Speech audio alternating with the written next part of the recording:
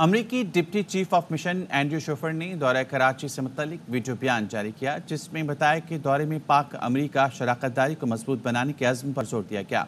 इक़्तिसादी तरक्की, ख़वातीन को बाइख्तियार बनाने और मजहबी रवादारी के फ़रोग़ पर तफसीली तबादला ख्याल किया गया।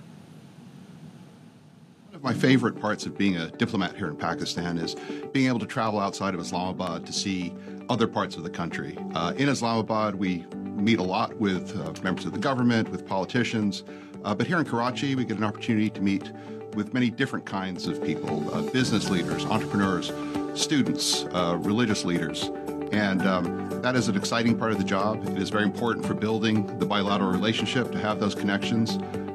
Conrad Tribble, our Consul General, and the team here are doing a fantastic job. And so this is my fourth visit to Karachi. Every time I see something new, every time I feel like we help advance our bilateral agenda in a positive way.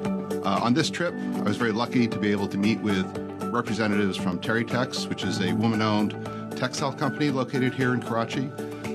Through a U.S. government assistance program, we were able to help them develop their capacity and also expand their operations, so they now export about 30% of their products to the United States. I also had a chance to visit Abbott Pharmaceuticals, which is an American company that has a couple factories here in Pakistan, employs many Pakistanis and contributes to the economy.